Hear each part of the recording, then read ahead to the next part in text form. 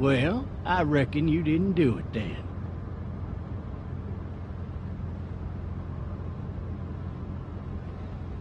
Why do you say that? You know, I've driven a bunch of fellas down to this prison. Lord knows how many. Usually it's about now I get the, I didn't do it. And what do you say? I say, yep, I know you didn't. We got what looks like a 1091E near Peachtree exit 285. All cars have to keep on the I followed lookout your for case a little bit, 911 in the area. you being a making boy and all. What do you think? I'm just glad I chose law and not order. Big messy trial like that, even if you was innocent, a lot of what happened can't ever be undone. Be advised, medical personnel en route to Hartsfield, very intense 20 coming in. I got a nephew up at UGA.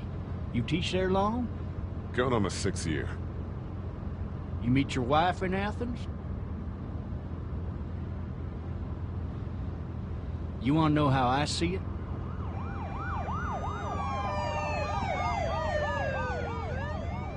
Sure.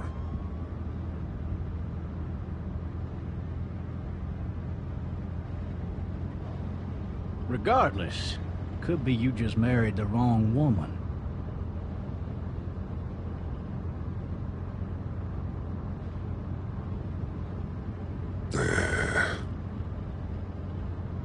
I'm driving this man once. He was the worst one. He wouldn't stop going on about how he didn't do it. He was an older fella, big soft eyes behind a pair of smart folk glasses. And he just wailing back there. Says it wasn't him. Crying and snotting all over right where you're All sitting. officers are available for incoming 212. Then before long, he starts kicking the back of the seat like a fussy baby on an airplane. And I tell him he's got to stop, that that's government property, and I'll be forced to zap him otherwise. So he stops, and having exhausted all his options, he starts crying out for his mama. Mama, it's all a big mistake. It wasn't me.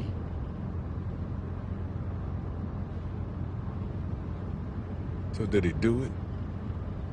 They caught the fucker red-handed, stabbing his wife, cutting her up as the boys came through the door. He sits in my car screaming bloody murder that it wasn't him. I think he actually believed it himself. It goes to show, people will up and go mad when they believe their life is over. I got another good one for you.